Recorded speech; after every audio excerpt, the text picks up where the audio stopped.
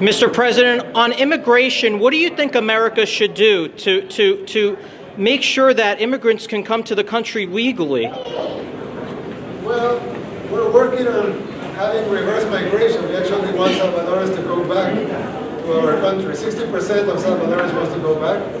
So we're going to work in that. I think that a country that has more people leaving than coming is a country that's failing. So we want our country to succeed. So more Salvadorans coming back and more people from other nationalities coming to our country instead of sending our people outside. It's a symptom of a country that's going better.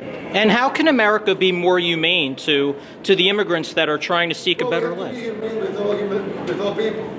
So of course, yes, we have to be humane. But it's very important for not only the right to migrate, but also the right to stay. And we have to fight for the right that they have to stay in their own country instead of expelling people from a lot of countries because of crime, because of lack of economic opportunities. And we're just expelling our own, and that's not very humane. And a final question for you, Mr. President. North Korea and Russia met, and the war in Ukraine is going on. What is your message to President Putin and Kim Jong-un? I don't have any message to them. For us, we don't play geopolitics. For us, it's peace with all our friends and allies, and let's work together to find solutions. The war is not a topic that we get into. Thank you, Mr. President. Thank you.